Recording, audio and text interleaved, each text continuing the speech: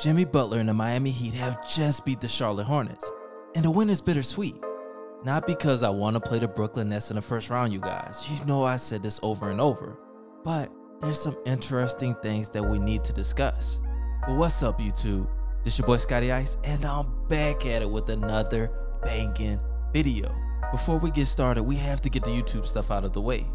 The goal for the channel is 6,000 subscribers before July, and the only way we'll get to that goal if you guys give me the HBO special. The HBO special is the Help a Brother Out special. So help a brother out and smash that subscribe button, and also like the video.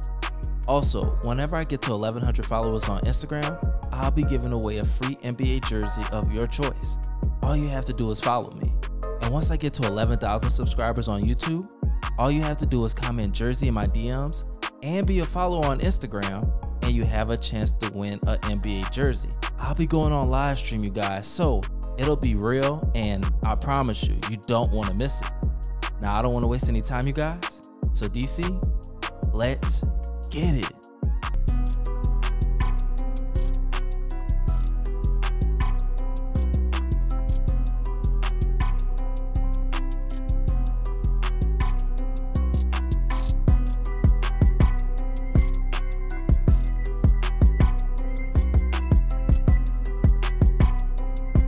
Now you guys, like I said before, the Miami Heat have just beat the Charlotte Hornets 121 to 111. And the thing about it is, which makes it bittersweet, is Jimmy Butler had 18 points, Bam had 20, Nunn had 19, Duncan Robinson had 10, Dedmon had 14, and Dragic had 18. Now, of course, I know what you're thinking. That's a balanced power of attack. They had 6 players in double-digit points, and that's amazing. That's why I really believe in this team and why they are the Eastern Conference champions. This is why I believe they'll make it to the NBA Finals once again. And honestly, I don't want to see this team fall apart.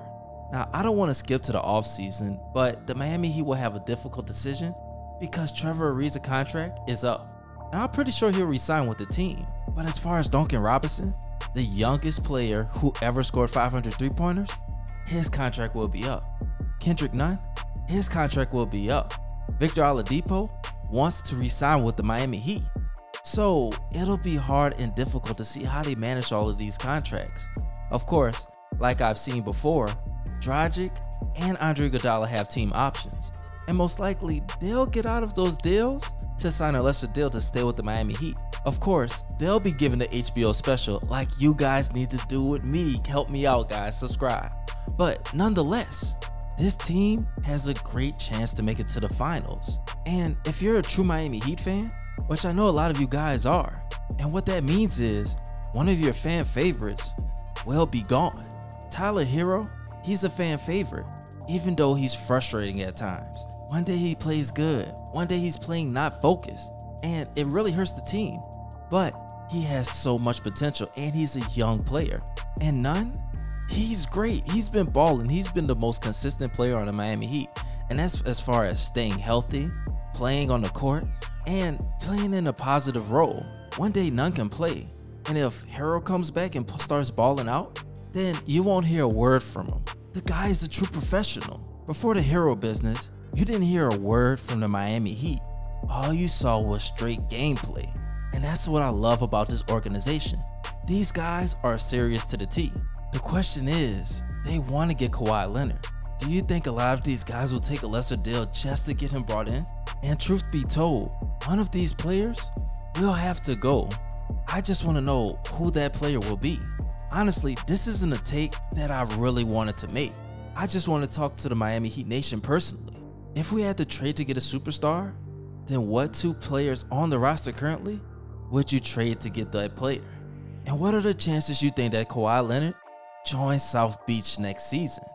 Also, like I said before, congratulations to Duncan Robinson to becoming the youngest player to get 500 three-pointers. Your service is greatly appreciated. Also, you guys, make sure you follow me on Instagram and smash that subscribe button. I appreciate all the love and the support. This your boy ScottyIce, aka Baby Bron, aka the Black Skip Bayless, and you already know, I'm out.